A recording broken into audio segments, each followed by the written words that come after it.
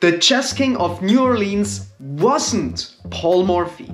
And this might surprise some of you, because as you know, Paul Morphy lived in New Orleans and he was very good at chess. But I can put you at ease, the title of Chess King of New Orleans was held by a Morphy. Just not by Paul, but by Ernest Morphy, Paul Morphy's uncle. He was also very good at chess and apparently even one of the best analysts in the whole country. Ernest was a big admirer of his nephew, so much even that he sent games of Paul Morphy to publishers and even tried to arrange matches with other great chess players back when Paul Morphy did not have the reputation he later had. So he really was there from the beginning, believing in his nephew when he was at a very young age. I found a casual game the two of them played in 1856. And just to put this into perspective, this is still 24 years before the invention of the light bulb. Isn't it crazy that we have chess games from back then? Kind of makes me wonder what is the oldest chess game we have record of. Do you want to see a video about that? We have Paul playing with white and Ernest playing with black. They start with e4, e5, very classical for that time. Paul Morphy's not going for f4, the king's gambit, which he played quite a lot at that time. He plays knight to f3, and after Ernest also develops the knight, we have an Italian game. And here it already gets interesting. We have b4, the Evans gambit. The best move here is to take. And this is interesting because the Evans gambit was known back then, and even to this day it's not refuted. So this still gets played occasionally on the top level. Black takes it, which is the best move, and we have c3. The bishop has to move out of the way, and d4. And here we already kind of see the point. We have a big center with white and a lot of activity. Now black takes, and we have castles. Here you could take with the pawn. The problem just is that after something like queen to b3, I win the pawn back already, and I have a lot of activity and you don't have the center. The computer recommends just develop this knight and castle. Now here black already played an inaccuracy, because he took with the bishop. And I said before, the problem is after I take and you take back and I go here, for example, which actually also Morphy played, but now black has like nothing. Yes, black is up 3 pawns, so maybe black does not have nothing, but look at these bishops. Those are monsters. I have the center, my queen is quite active and I can activate it even more. This pawn is very weak, and the only developed piece black has is the knight. So positionally, this looks terrible, which is also why the computer evaluates it as equal. We have pawn to d6, kind of taking the sting out of the bishop, but the bishop will return, like, trust me. And the queen is coming out, and this is already not looking that comfortable. So we play knight to h6, protecting this pawn. All of the other moves just aren't looking too good. You could maybe move the queen, which isn't bad, but like something like the bishop, I just take, and ooh, this is not looking nice. So this move isn't too bad, but white takes this pawn with another threat. And here, for the love of God, just castle. I get this whenever I watch Morphy's games, which by the way is also an argument that people make when they say that Paul Morphy wasn't as good as we think he is today because his opponents were just terrible. That they almost never castle, and of course you can have very aggressive games and sacrifice everything if your opponents don't castle. Here, just castle. It's so easy. Just castle, everything is fine. But no, his uncle Ernest tries to trade off the queens, which, yes, I get it, you're playing Morphy, you want to get rid of the queens very fast, get into an endgame, maybe you will win there because you won't win a middle game against Paul Morphy. But still, like, just get your king to safety, because we see the problem here. Of course, Paul does not trade queens, he plays e5, sacrificing a pawn and opening up the board even more. Now, no matter what you take with, you can't take with the queen, because I take with the knight, you lose your queen, obviously. If you take with the knight, I will probably still take with the knight. And if you take with the pawn, now this bishop is coming back. Yeah, it's the return of the bishop. And I mean, it's not looking good. Especially playing Morphy. So we have the rook coming to e1, and that's exactly what happens. If you can't castle, then I will just get all my pieces into the game and line them up with the king, and at one point I will checkmate you. Now, of course, Ernest was a good chess player, so he did not go into this without any plan at all. He develops the bishop, and after the rook comes to b1, he castles. Notice how Morphy anticipates the plans of his opponent and adjusts accordingly. Most of you would probably play rook to d1, thinking, well, open file, this is good. But rook to b1, anticipating your opponent trying to get your king to safety and already being ready for an attack there, that's just brilliant. Especially because this also comes with a tempo. So very good move by Paul Morphy, and after castles, Morphy's ready. He already sacrifices his bishop.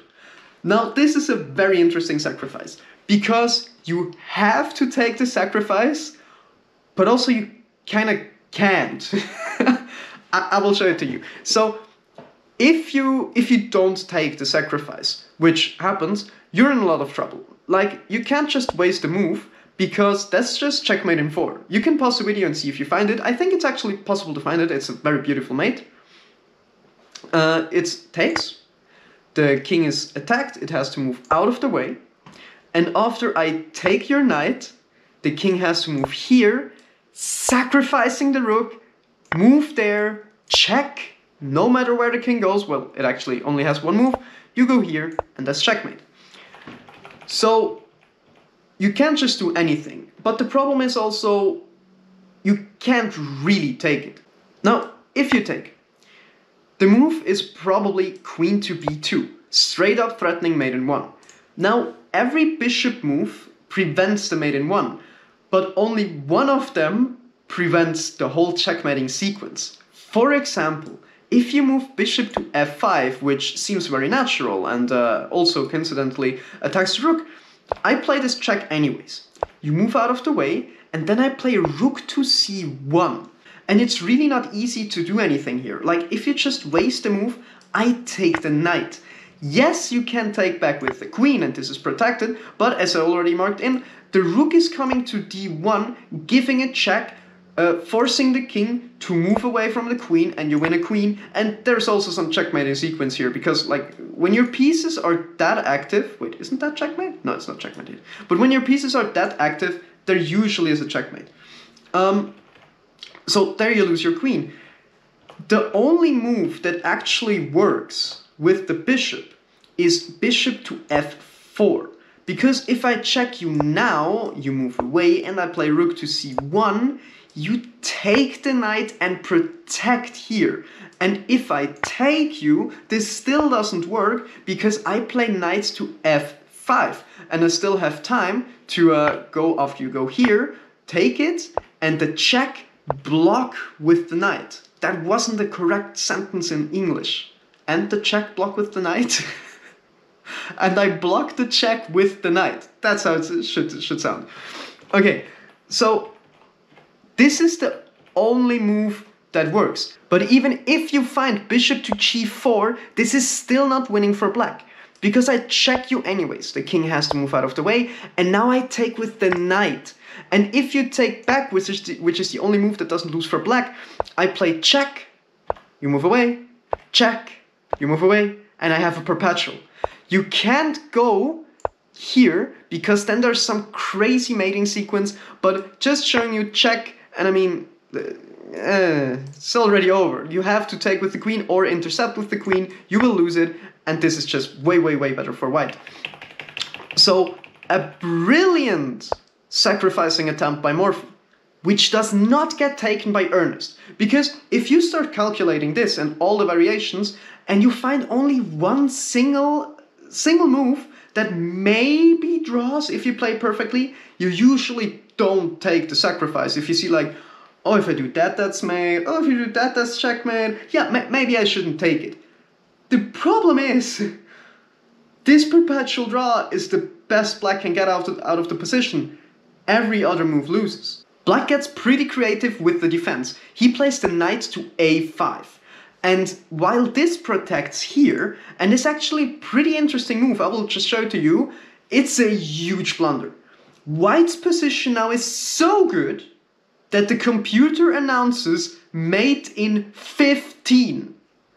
And, I mean, let's be honest, Morphy did not see checkmate in 15.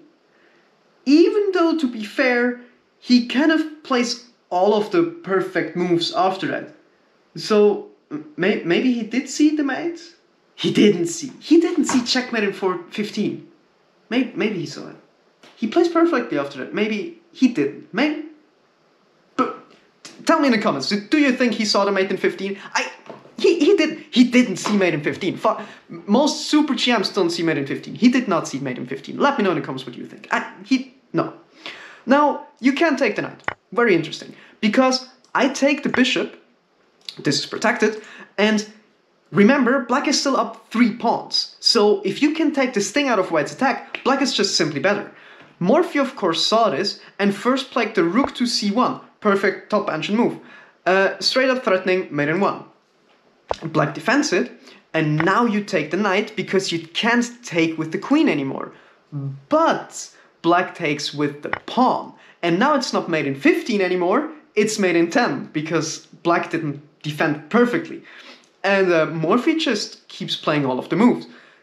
Of course you take with check, the king has to run, and you take the bishop. Now, yes, you could take this, but remember the tactic from before. This is the exact same thing. I play the rook to d1, I chase away the king, and you win the queen. So you don't take it, but you move away the queen. And Morphy sacrifices his rook. Now, you can't take this. If you take it, you can pause the video and see if you found the mate in 1. I hope this was enough time, because it's mate in 1. This is just over. I check you, you can't take, and if you're wondering why the king can't escape here, be careful, the return of the bishop.